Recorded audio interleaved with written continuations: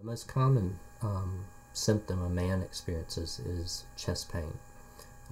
Men experience this probably about 60% more than women of the same age who are having a heart attack. This pain is one of pressure, fullness, or tightness felt in the middle of the chest, but it can radiate to the jaw, the back, the stomach, or down either or both extremities. It isn't necessarily described as a sharp pain, but more of one of pressure, fullness, and tightness. The other symptoms a male will experience with an impending heart attack are shortness of breath. They will become very sweaty or diaphoretic.